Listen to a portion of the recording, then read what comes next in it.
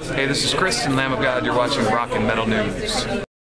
Hey guys, this is Ron from YouTube's Rock and Metal News with a Rock and Metal News update. The band Imonolith, the band featuring vocalist Jon Howard from Threat Signal and Arkaea, drummer RVP Ryan, who formerly was playing in the Devin Townsend Project, guitarist Brian Waddell from the Devin Townsend Project, bassist Byron Stroud from Strapping Young Lad and Fear Factory, and second guitarist Kai, he's from Methods of Mayhem and Noise Therapy. They're set to release a new album. It's getting closer, and the band recently stated the debut Imonolith record has been officially recorded. We finished up the last bit of overdubs this week. Kai was finishing up his parts at his home studio, and Jason, he was already begun mixing the mixing process, and it is sounding big.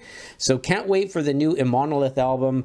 They have a new single out. It's called Hollow. You can check it out on YouTube in the link in the description of this video, and you can also download it and stream it as well. So check it out.